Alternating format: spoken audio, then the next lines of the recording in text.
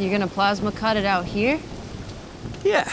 The way the plasma cutter works is it's like a little concentrated lightning strike that blows all the way through the steel. Don't you worry about getting electrocuted with the rain? This would not be considered raining by Irish standards. What's the difference between Irish rain and American rain? You guys freak out about it more?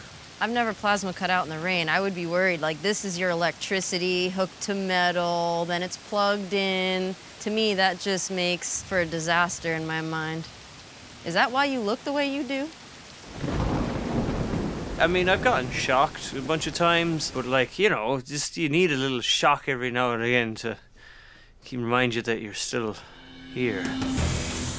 Normally when I make a sword, the regular chain of events is I start cutting out the basic shapes. I can usually use hardened plate to make the sword blank.